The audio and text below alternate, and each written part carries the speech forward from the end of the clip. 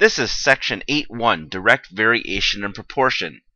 Here were today's goals: defining direct variation and the constant of variation, solving linear direct variation problems using y equals mx, and solving direct variation problems using proportions. So this was the lecture that we went over in class today. This video is merely provided for you as a review.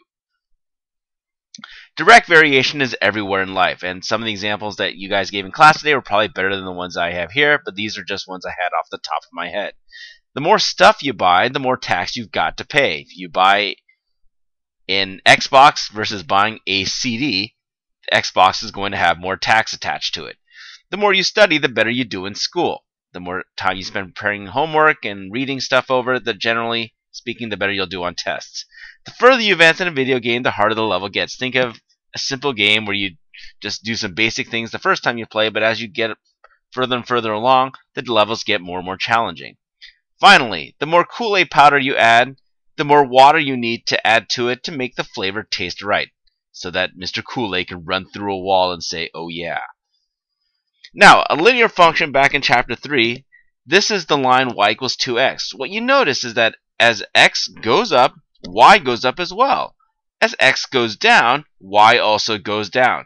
This is what we call a direct variation, and it takes the form of a line, generally speaking. Now, we'll learn some when we get to proportions that are not lines, but all you need to know is that as x goes up, y goes up.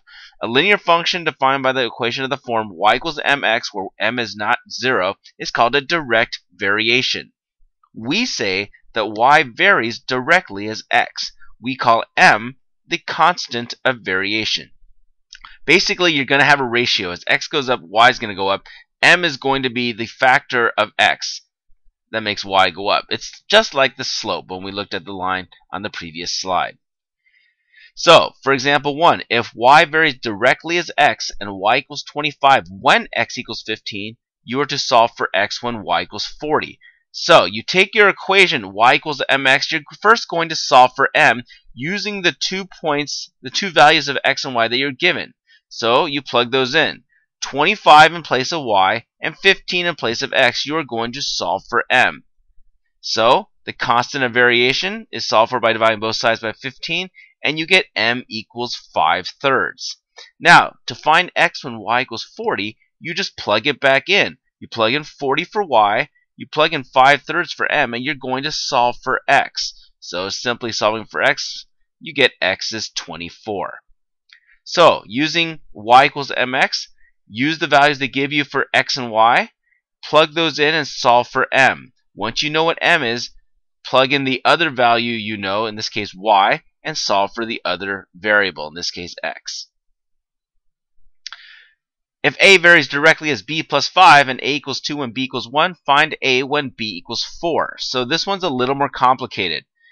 You are going to use the same equation solving for m, but this time, instead of using a single variable for y, you're going to plug the entire expression b plus 5 in for y, and you'll plug in a for x, because a varies directly with b plus 5. So b plus 5 equals ma. Now you put in your values of a and b. So a is 2 when b is 1. So a is 2, b is 1. Solve for m, you get m equals 3. Again, all you do now is plug it back in. Now you want to solve for a when b is 4.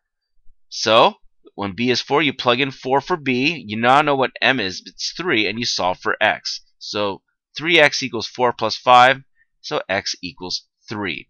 So don't let the expression trip you up. Just pretend that whole thing is just like y, and substitute the entire thing when you plug in the number.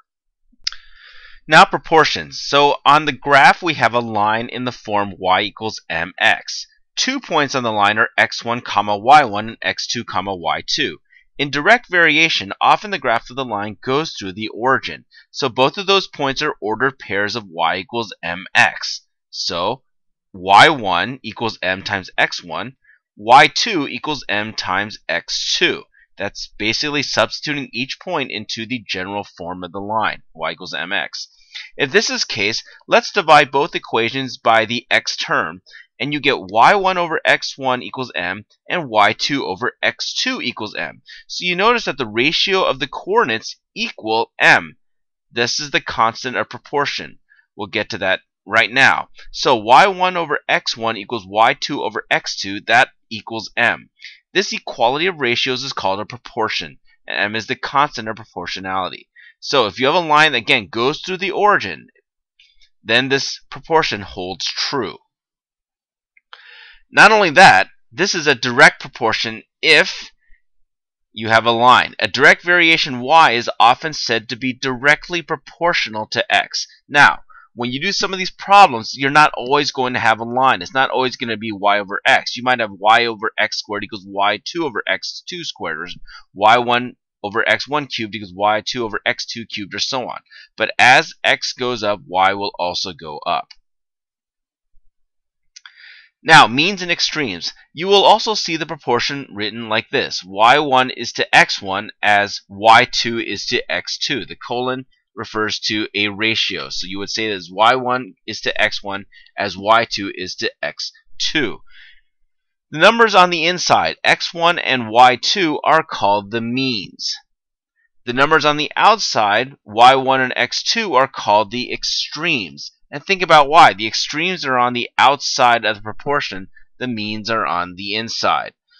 So, if you multiply both sides, you get y1 x2 equals x1 y2. This is basically what happens if you re-express it as a fraction and cross multiply. So, you can see that the product of the extremes equals the product of the means. The extremes y1 x2, the means x1 y2. Let's look at example 2. If a is directly proportional to b cubed and a is 10 when b is 2, find a when b is 4. Alright, let's use the proportion formula. So instead of y over x equals y over x, we're using a over b cubed because that's what the proportion is. a1 over b1 cubed equals a2 over b2 cubed. Now all you do is you substitute 10 for a1 and b for b1, 2 for b1, and 4 for b2. You are going to solve for a2. You want to know the other value of a. So plug those values in. 10 over 2 cubed equals a2 over 4 cubed. Now just cross multiply and solve for a2. And when you do that, you get a2 equals 80, which means that if a is 10 when b is 2, then a is 40 when b is 4. And that's how this works. So you're not always going to have something so nice as a line. In this case, you have a cubic direct proportion. Let's go ahead and try this one. If y is directly proportional to x squared and y is 12 when x is 4, find y when x is 6. So again, the same way. You first need to create your proportion. Y is directly proportional to x squared. That means you're going to have a y over x squared. y1 over x1 squared equals y2 over x2 squared. And now you just plug and chug. Y is 12, x1 is 4. You want to know y2, x2 is 6. Plug those in and cross multiply and solve.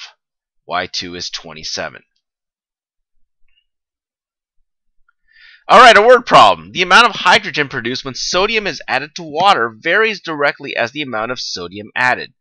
If 92 grams of sodium produces 4 grams of hydrogen, find the amount of sodium needed to produce 10 grams of hydrogen.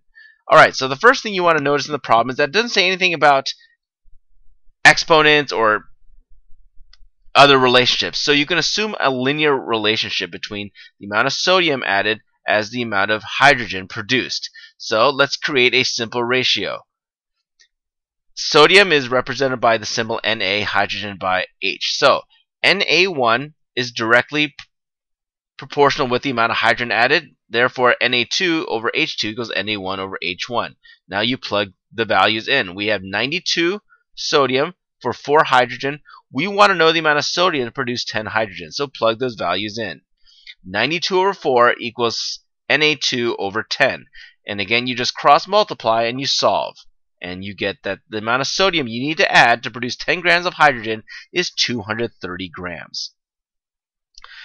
So these problems I don't think are that hard as long as you keep your ratio simple and you write it out clearly and make sure you know what you're plugging in.